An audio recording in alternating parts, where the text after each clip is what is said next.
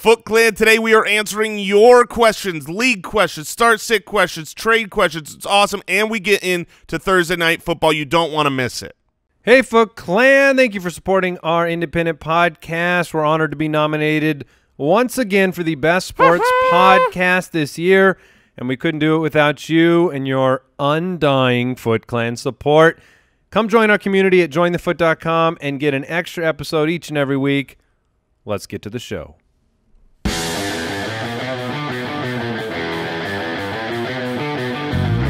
Welcome to the Fantasy Footballers Podcast, coming to you from pristineauction.com studios with your hosts, Andy Holloway, Jason Moore, and Mike Wright.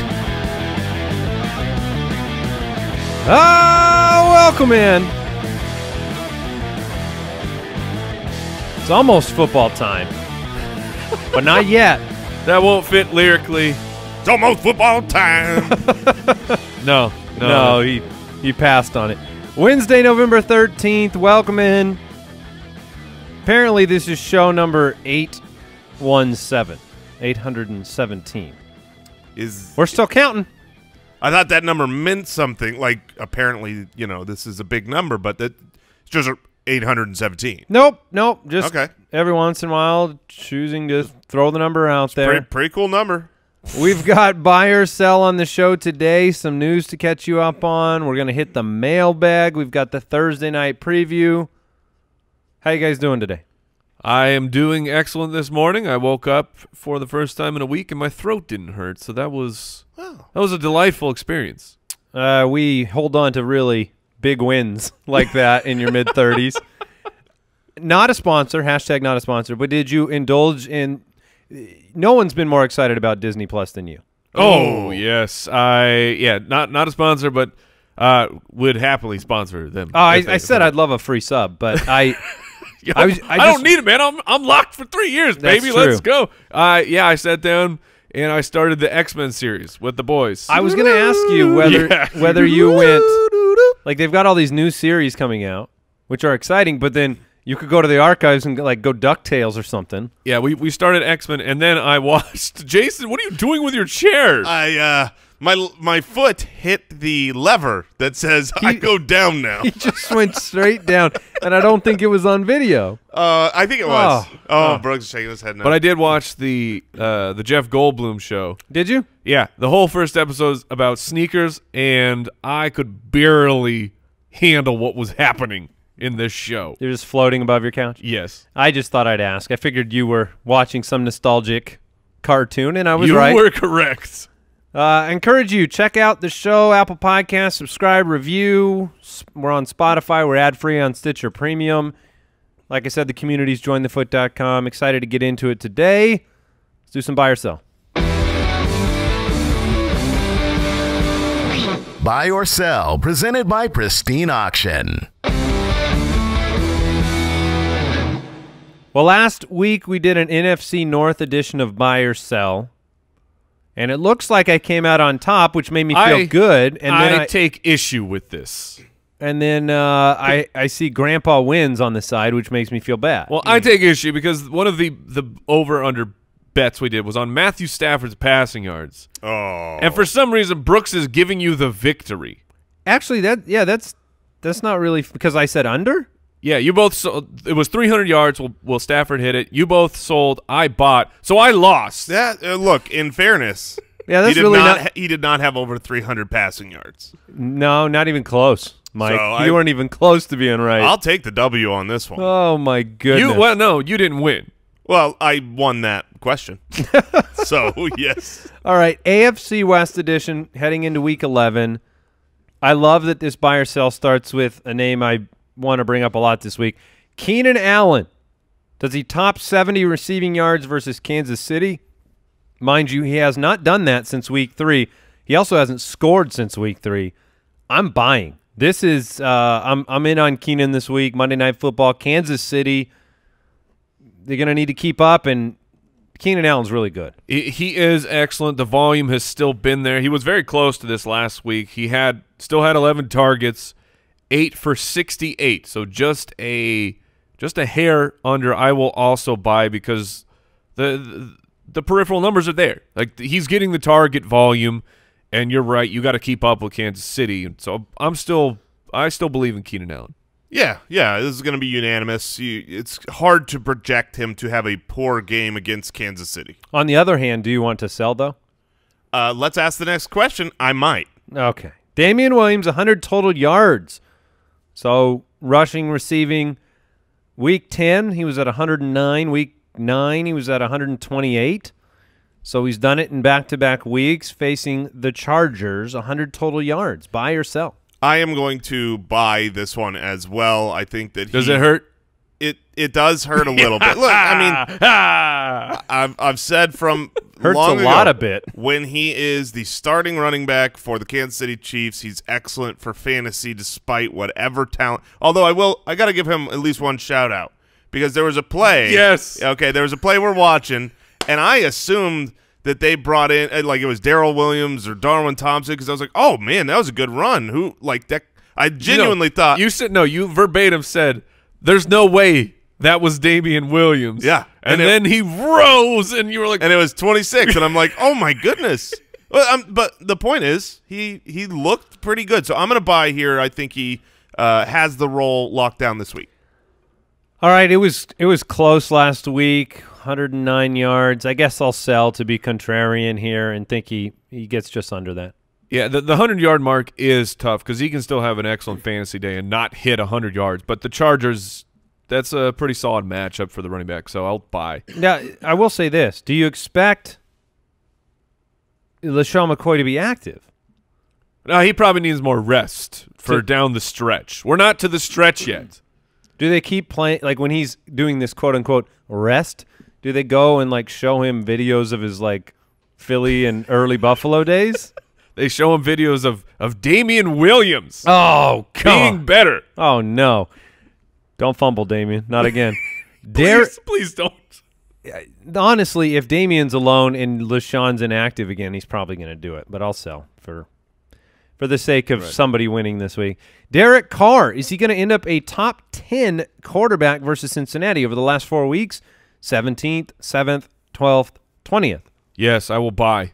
The Bengals, I want all my players every single week playing against the Bengals. Derek Carr, I must give him his due. He has actually been excellent. Not just good, he's been pretty excellent quarterback. He's been solid for fantasy as well. So I will buy, especially in this plus matchup.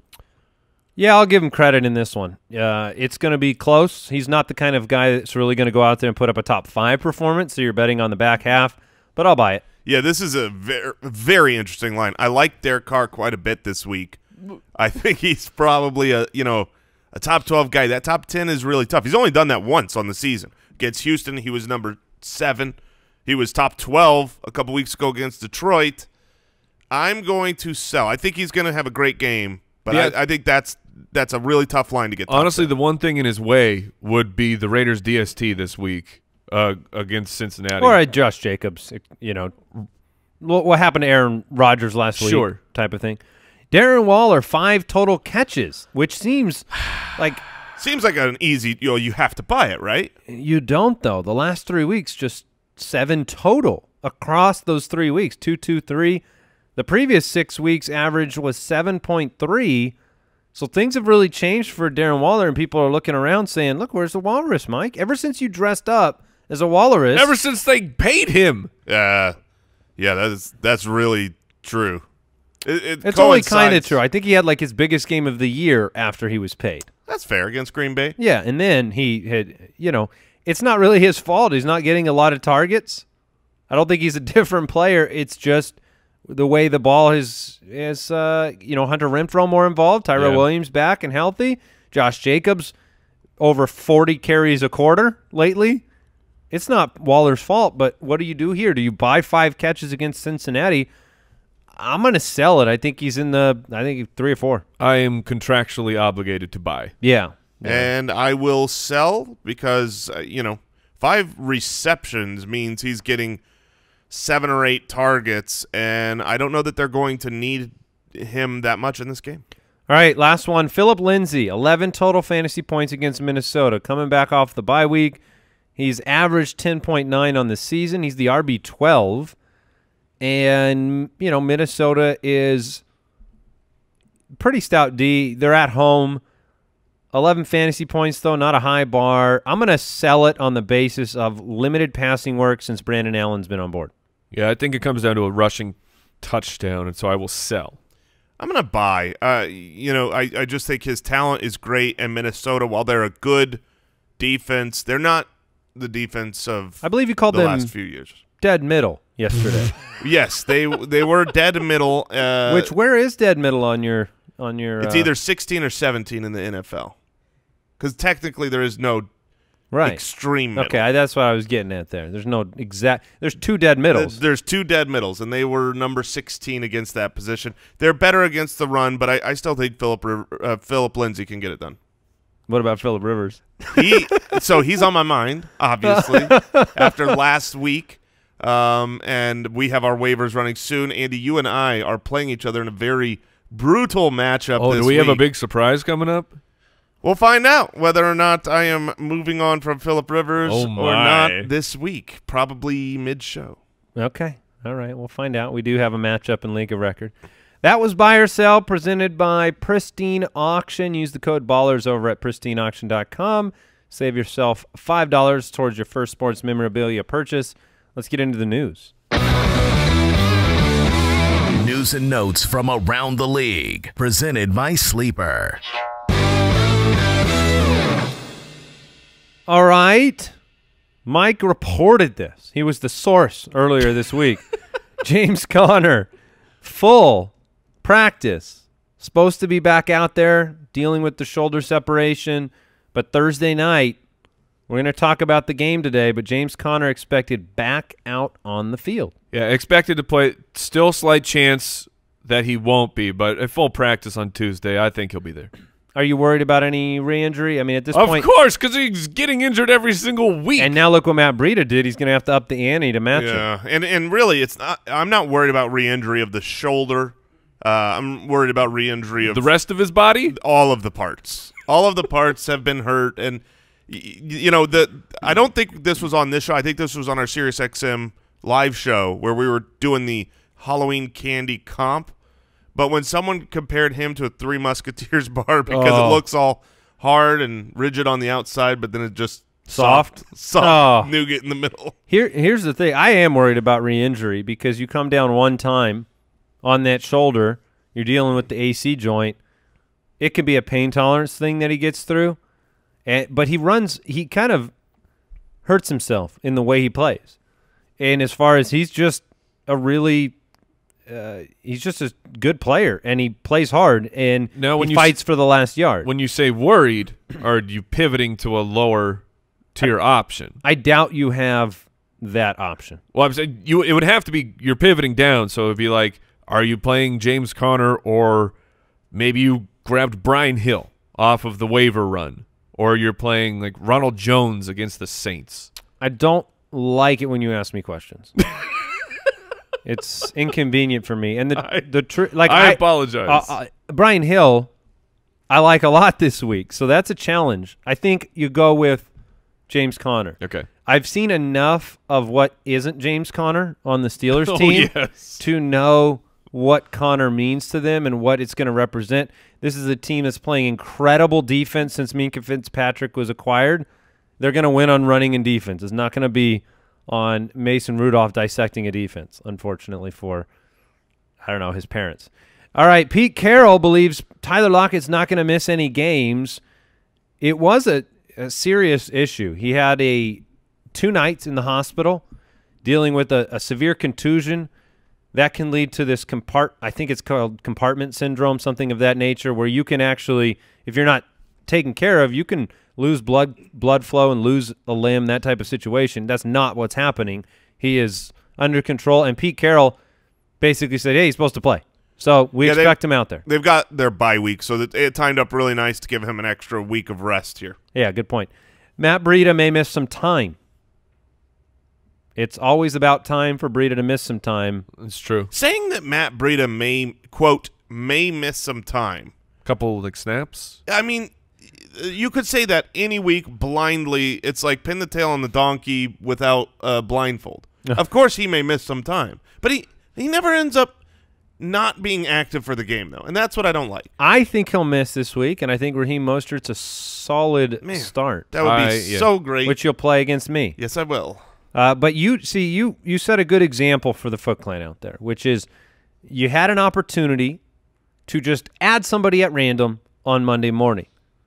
You didn't pass up on it. You added Raheem Mostert because why not? Why not just add a running back? If you had done that with, Brian Hill, you could have done it with Penny and seen what happened with Carson. You're not going to get it right every week, but if you take the shot, you've got a player that you can play. Yeah. All right, we have Emmanuel Sanders news. Day-to-day, expected to be a game-time decision. You think he plays? This dude is unbelievable. He's Wolverine. His healing powers are unbelievable. I definitely think he plays. Kyle Shanahan also hopeful that George Kittle returns against the Cardinals. Cardinals less hopeful. Cardinals much less hopeful, as am I. I would, I don't know. Was it weird to either of you guys that George Kittle was up in the booth and not down? I mean, every time there's an injured player, I saw it and I thought about it. I have to admit that when I saw it, I was like, oh, he just wanted to sit up there, huh? And I get it. He's leaning against the glass. It just seemed like, is there more going on here with this knee injury? I don't think so. For him, he's active equals play. That's what he is for 100%. Hey, guys, Chris Herndon's on IR now.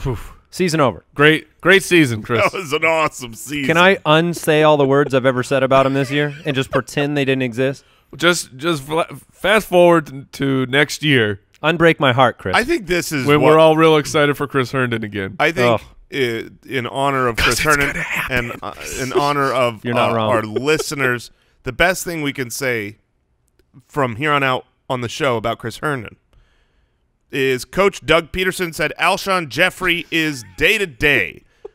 That is the next piece of news. Yes, let's move on. That's true. He's day-to-day. And David Njoku is optimistic he'll be able to play when he comes off IR next week. That's something to pay attention to. Maybe. I was going to pick him up, but Chris Herndon. Yeah, I looked and he's not eligible to play this week. So, yeah, I mean, you can look into that pick him up next week. Drop it like it's hot. A reminder, check your waiver wire for who people let go of this week. There might be some names out there. And, again, we want to thank Sleeper for sponsoring the news and notes. Don't miss a piece of impactful news. Check out the Sleeper app. Before we get into the mailbag, I want to thank today's sponsor, Burrow. Ladies and gentlemen, you know what the best part of the fall is. Of course you do because you're listening to this podcast. It's football. And when you're watching the football, you got to make sure you got to make sure that your couch situation is locked up. That's why you got to check out Burrow. Burrow sofas can handle the rowdiest game day hangs with their kiln-dried Baltic birch frames and durable fabric that's naturally scratch and stain resistant. Burrow is totally customizable. You get the fabric color, the leg finish, armrest style, and length that you want. You want a chase lounge or an ottoman? Boom. Burrow's got you. And they have built-in USB chargers, so the phone is not going to die while you're watching fantasy. That's nice. While you're watching the football, get those fantasy scores. I have re-outfitted my front room with Burrow. They are very comfortable. They are sharp. They are very easy on the eye. I highly recommend it. And this football season, don't settle for your same old couch. Settle into a comfy new Burrow sofa. Get $75 off a new sofa and free 1-week shipping at burrow.com/footballers. That's BURROW.com/footballers for $75 off a new sofa. And men that are my friends that are maybe losing your hair. Your bald brethren. I get it. It's rough. It can be devastating out there, but there are easy ways that you can actually get FDA-approved treatment to help stop that hair loss, even regrow in some cases, and that's due to our good friends over at Roman. Look, you're not less of a man if you're concerned. Do something about it. You can connect with a U.S. licensed physician for a free online evaluation and see what treatment options are right for you. If their doctor decides that medication is appropriate, then Roman will deliver it right to your door in discreet packaging with free 2-day shipping. It's very, very easy. You could do it from home from your mobile device. Go to GetRoman.com/footballers to start your free online visit. Roman gets members started with a free online visit and free 2-day shipping. Visit GetRoman.com/footballers. That's GetRoman.com/footballers for a free visit to get started. GetRoman.com/footballers. All right. Time to jump into the mailbag. Get those pipes ready. Mike, here we go. Mailbag. Mailbag! All right. If you have a question, you can head to the website, thefantasyfootballers.com. Click the Submit a Question button. You can also dial our voicemail hotline. That's 302-464-TFFB. Let's kick this thing off with a couple of very open-ended what do I do questions. What do I do with David Johnson?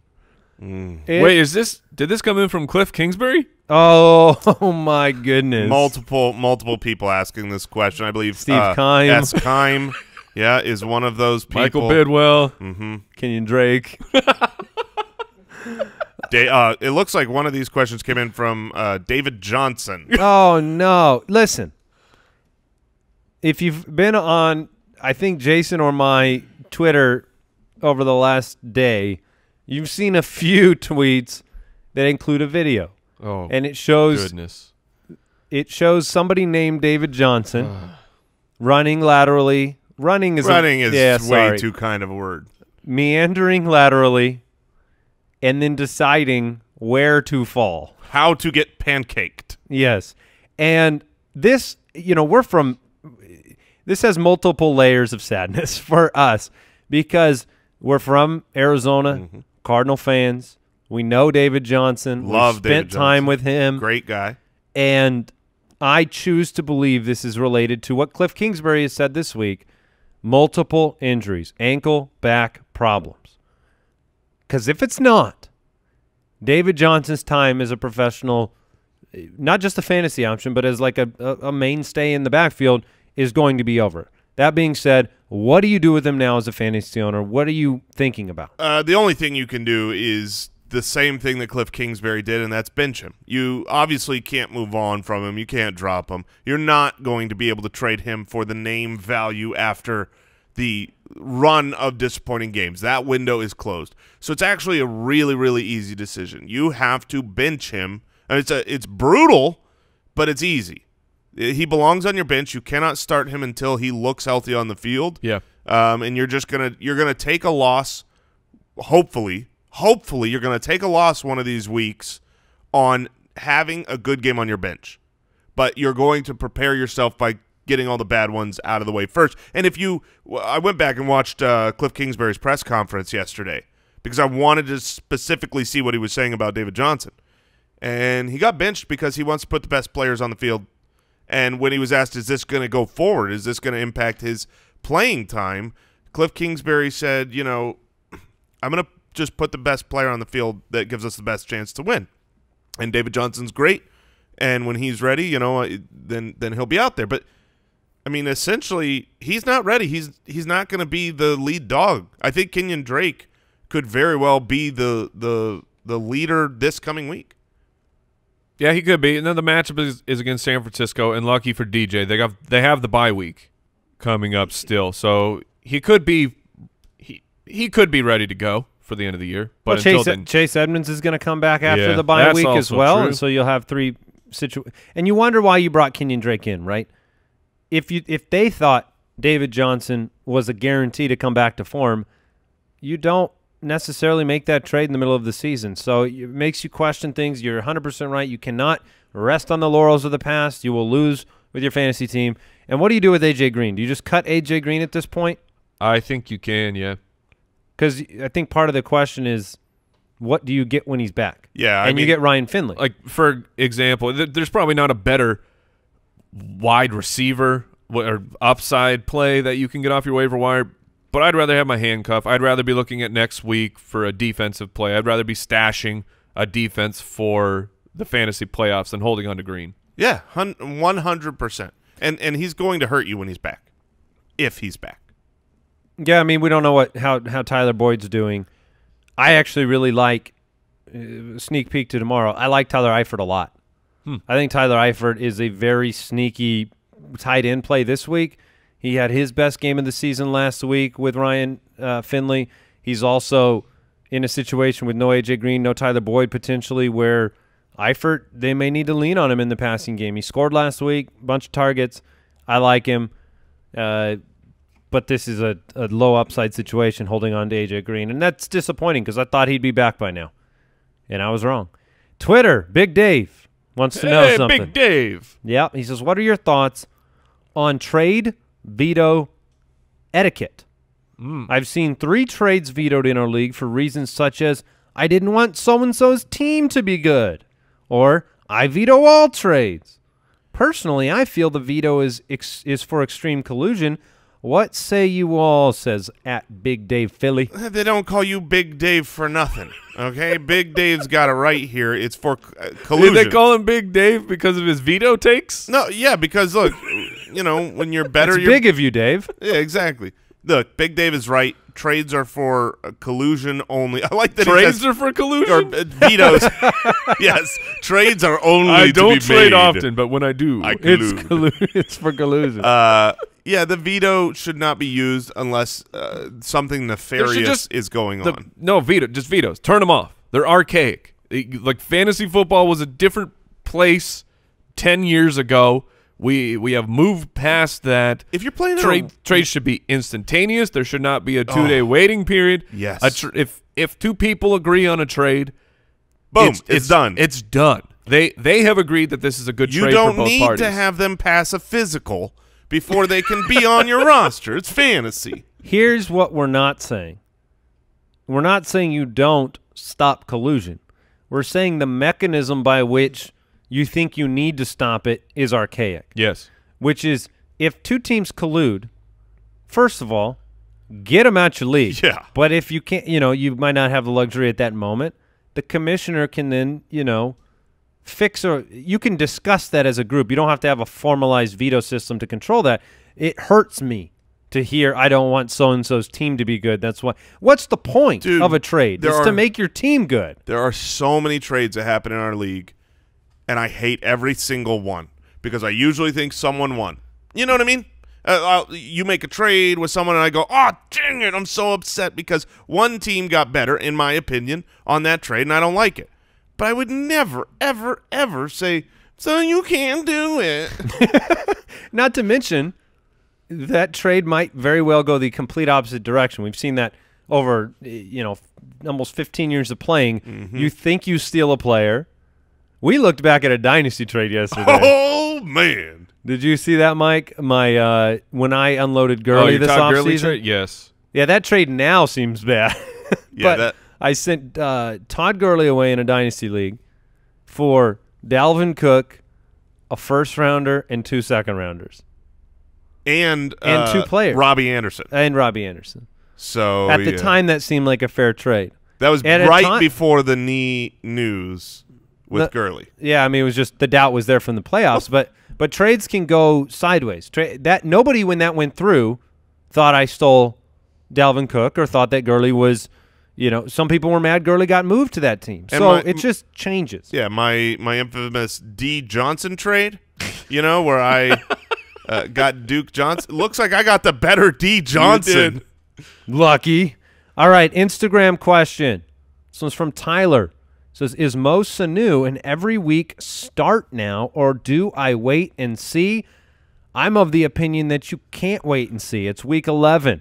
I'm of the opinion we did wait and saw. He already, I mean, you know what I mean? That's fair. Like, what are you waiting for if you're not waiting for him to be the #1 target, used heavily, playing on all the snaps? Like, you saw. Yeah, start him now. Mo Sanu should be a weekly start. I like him. Yeah, he also gets Philadelphia, who their secondary is very beatable.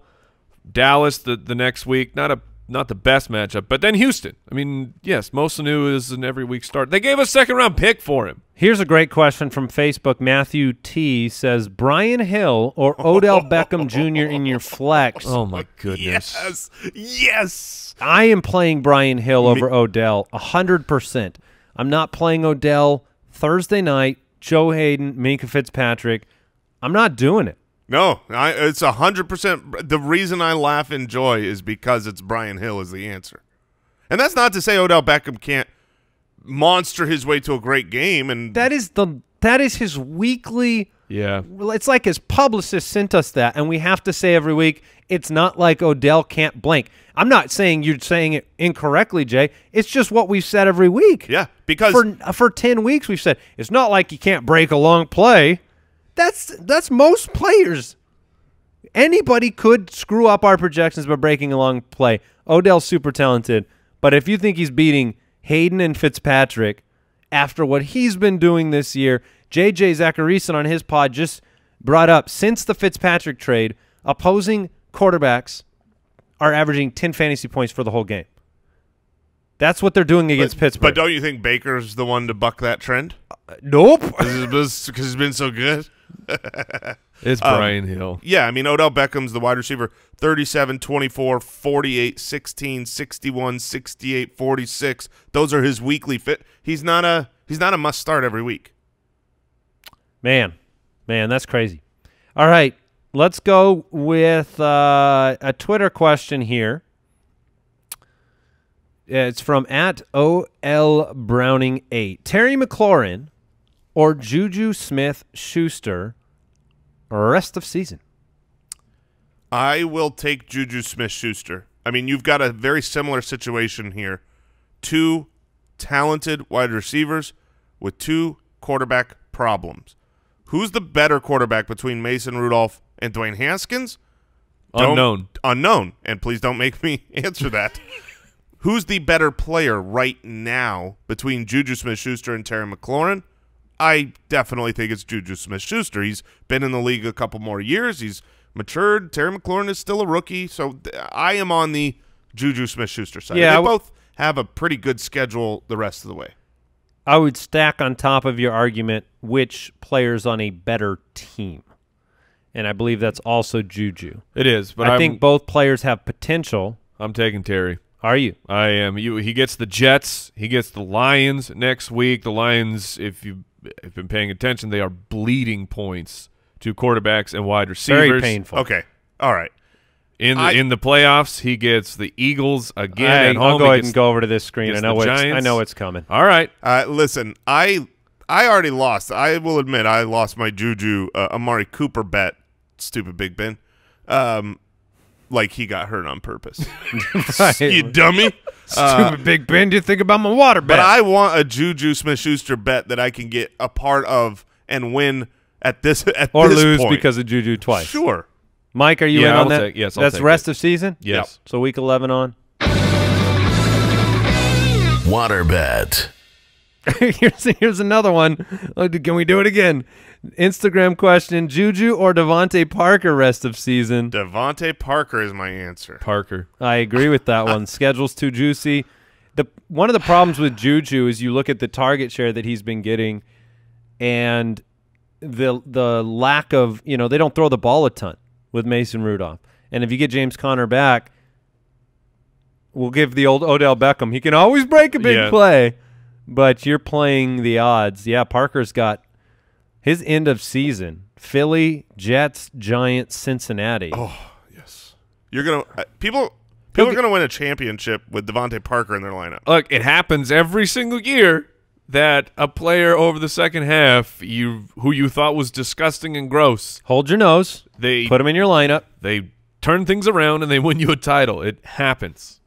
All right, let's go ahead and go to Cassidy. Cassidy says, "Ballers, you guys are still offering trade advice, but the default trade cutoff in Yahoo leagues is 11/9.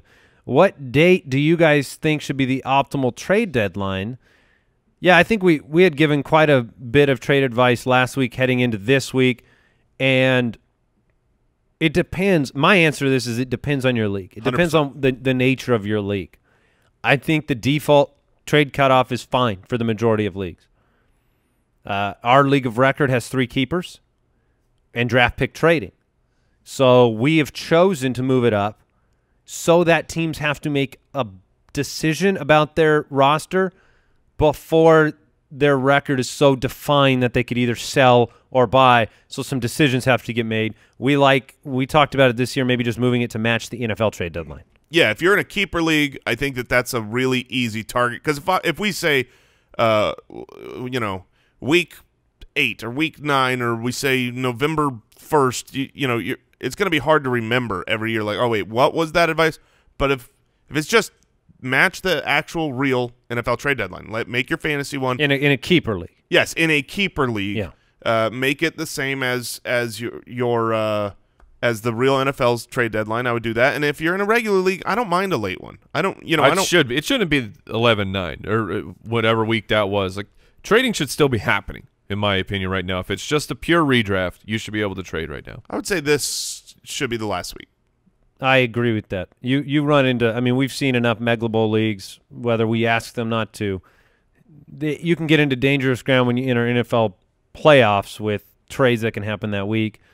And that's part of strategy for fantasy, is you're preparing your team for the playoffs. So, this is a big, exciting time of the year. It's always very fun in our leagues when the last 24 hours before the trade deadline and we got a Slack channel up and people it should be a holiday. Like, we should have it off work. Oh, and you just talk trades? That whole night, our trade deadline night is just everyone on a computer chatting with everybody trying to wheel and deal. I know I have no need for it because we have the technology to just send trade offers, but part of me wishes I had like a team of like 6 or 7 runners that would run my trade offers around. Yeah. Deliver them. I just wish I had manually, like an old-fashioned big telephone handset. Oh, okay. Oh, see, I want like a switchboard or like no. Back when you had a landline. Oh, okay. And it was the big earpiece and the big mouthpiece, and then when you're angry, slam it down. Yeah. Or that's true. I just want the normal old rotary phone. I'll give you a second. Click. I want the normal old rotary phone so I can slam it down, but I need one for each team. So, you know what I mean? Like, but it's not the rotary. It's like the bat phone. It's just one button. Yeah, but it's still rotary. You just have to and then it calls that team. Okay. I think we got there. I think we're on to something. I need an entire room in my house dedicated to my trade phones. Yes. The trade deadline is gone, sir. Oh, clear this room out. Lock it up. Lock the room till next year. It's used one 24-hour period a year. That's not true. Right before the draft as well. Yeah. All right. Glad we could answer that one. Chris wants to know from Facebook, how do you deal with people not setting their lineups at this time of the year? You got to have a rule. I mean, I like the rule, and there's debate on both sides as to whether or not players should be able to, in the best interest of their team, not fill a roster, right? By Apocalypse last week, we had a lot of these questions. I like the rule. I don't think that's what Chris is asking. No, it's not. It's not. But to answer what he's saying, I think you should have a rule in your league that you must field an active roster. You have to have everybody filled. In which case, once you have the rule, you can talk to an owner and say, hey, if you didn't set your lineup, you didn't get this thing done, you need to do that or you'll have to be out of the league. Yeah, you have to be proactive as a commissioner or as a league in this situation where you kind of have that conversation, make sure the lineup's filled, and you can't have that default, in my opinion, where the commissioner is now responsible for setting 3 or 4 lineups. No, because commissioners are going to have to make decisions. So if you need to be formulaic about it, I guess you could go based on pick a set of rankings somewhere, but at the same time that's a disadvantage, right? Because you need those owners that aren't performing to make their own decisions and not affect the league. Back in elementary school, whenever you go on a field trip, you always had your field trip buddy. Yeah. And you're responsible for each other. I mean, like in your fantasy league. I sat alone on the bus. This explains a lot. But at draft, everyone should be assigned, okay, here's your fantasy buddy. Make sure you got the other person's phone number. Oh, stop it. No, people don't need to grow up and play fantasy the whole year long.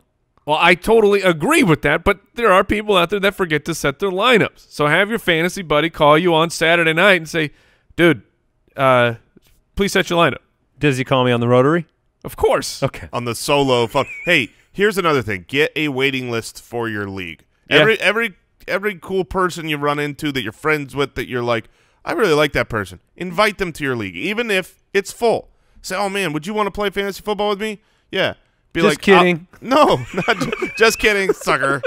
You're on a waiting list. You wish. Yeah, just say, oh, I'll get you on the waiting list as soon. Because once you have a waiting list, it's a powerful tool. The owners that are like. Yeah, you do have leverage now. You have leverage in the sense that, it might motivate an owner to stick with it, make the roster moves, whatever. Or on the flip side, a lot of times the hard part of getting rid of a bad owner is like, well, but who do we replace him with? Yeah, or they feel guilty. They might want to leave, but they don't. They think they're going to sell you short as a league. Yeah, that's a good point. It's a good point. Have some, and you get no awkward conversations then. It's a simple question of, do you still want to play? Right. Oh, you don't? Okay, we got somebody that wants to. Okay, exactly. Goodbye. All right, let's move on.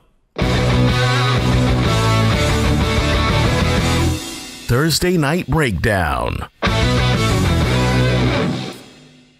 All right, the Steelers, Browns in Cleveland, Thursday night. The line is 2.5. Browns are favored. And it's a 40-point over-under, which is not a high one. Are you guys intrigued by that line at all? I am surprised that the Browns are favored.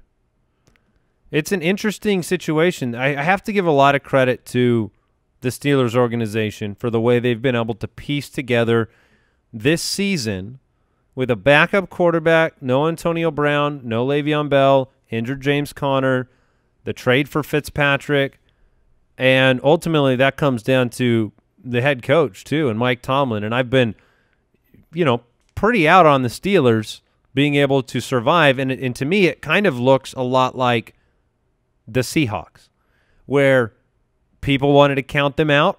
You lose your Legion of Boom. You lose Marshawn Lynch. The lesions. Did I say lesion? Yeah, the lesion of Boom. Generally now that's speaking, something else. You have to go to a doctor to remove the lesion of Boom.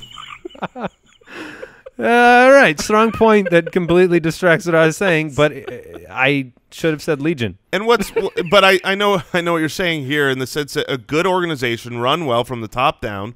They usually you fight through what would be for another organization a 4-year down period. And this is this game is the tale of two very different organizations, because this was the year where the hype for the Browns and Baker and Odell and Jarvis and even a defense with some big stars on it, they were going to be a Super Bowl darling pick. And it's just when the organization is dysfunctional at the top, it's really hard to have a good football team on the field. Yeah, I'll give credit to the Browns. They beat Buffalo last week, and they're back home. And we get Baker v. Rudolph in this one.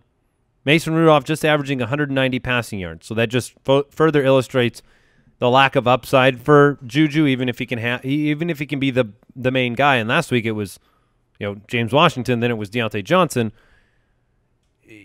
Not expecting. Nobody's thinking about Mason Rudolph from a fantasy perspective. Is anybody thinking about Baker this week? No, I don't think so. No, not against the Steelers. No. So far in the season, the Steelers are 11th against fantasy quarterbacks, 6th against running backs, 16th against wideouts. Nick Chubb, Kareem Hunt. Can you play both of these guys, or are you kind of Chubb only because of the matchup? Chubb is you're going to play him every week because he's Nick Chubb. He's been a great fantasy option. Hunt is a guy that I think you could get away with in a PPR, but you have to see him take the name out. I mean, he's basically Duke Johnson for this team.